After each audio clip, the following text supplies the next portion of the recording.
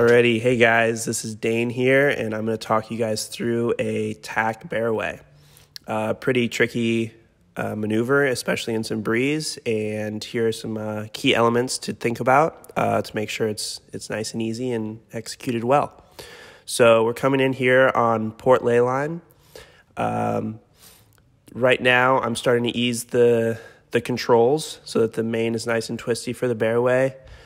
Jibs a little bit eased here, and the key things that we're thinking about coming into this tack bearway are a flat boat, the sails being in the correct position coming into it, when the sails are eased for the proper bearway, and the heel throughout the entire maneuver.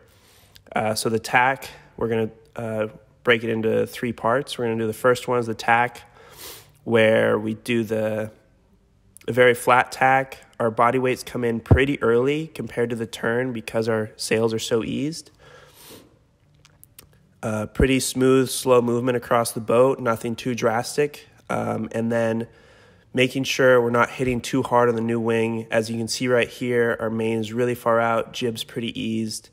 And in this moment in the middle, me as the crew, I'm dropping the main for the helm to pick up across, and I'm going to grab the jib on the way out as well.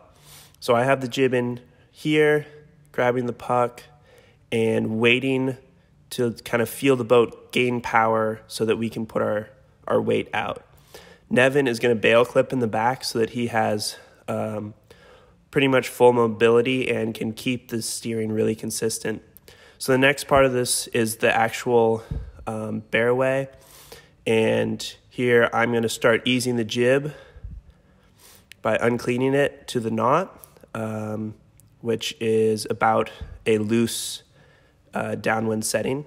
And Nevin's going to keep the main eased. We're going to apply pressure to keep the boat heel to windward, and Nevin's going to keep pressure on the rudder to keep the turn going really consistently. So here, the next tricky part is your body weight's going to want to fly forward. So it's maintaining that backward feeling or leaning on your back foot a lot to keep the bow out of the water. I think I grab my foot strap to hold myself, and then put your feet underneath your body and get into the boat for the set.